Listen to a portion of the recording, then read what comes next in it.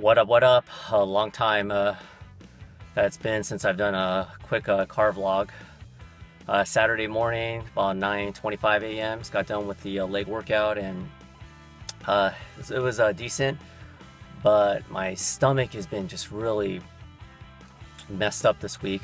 And the reason being is that I'm lactose intolerant. Now, eventually we'll do a video about lactose intolerance, but I'm not one of those people where you have just a little bit of lactose and then it's just completely out of control, where it's like bloating, gas, diarrhea, whatever. It's not like full blown.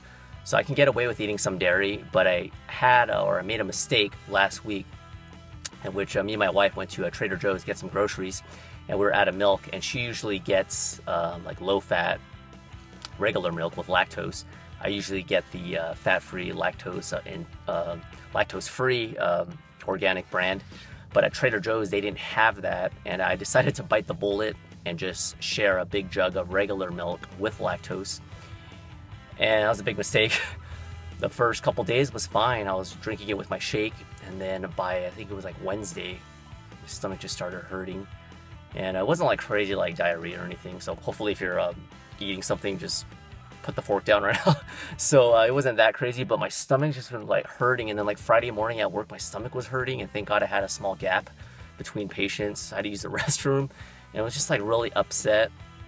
It's like some bloating, some gas, and it's just like it's taking a while to get out of my system. That's why it was kind of hard to work out this morning, but I feel a little bit better. And then I made another mistake because Friday morning I thought I felt good, and then last night I decided to eat some hot pot. I don't know if you've ever had a hot pot, but it's like a Chinese broth. I'll try to maybe put some pictures or something, or you can Google it, and you get this broth, and it's in this on this heater on the table when you go at the restaurant, and you can get your broth regular or spicy, or get half and half. We decided to go half and half, and I had the spicy. Big mistake number two again. After that, my stomach last night was just hurting, just like a tummy ache, but it feels a little bit better. So today I'm just gonna like eat just bland foods and stay away from anything lactose related. I think like last week too, I had some ice cream at Cold Stone. I just keep pushing the envelope, and it's just like freaking hurts. But other than that, that's about it. Nothing else has been going on. My strength in the gym, it kind of goes up and down. I hit 220 on the squat, which is significantly lower than my PR. I'm slowly trying to get back up. The most I ever did was, and I'll post that video if you want to see it, I hit 255 I think for one rep a couple of years ago. So I want to get back to that level. I don't know if I will at this point, but it's worth a shot. And my deadlift and my bench is still lagging a little bit, but hopefully I'll get it up. So that's about it for this video.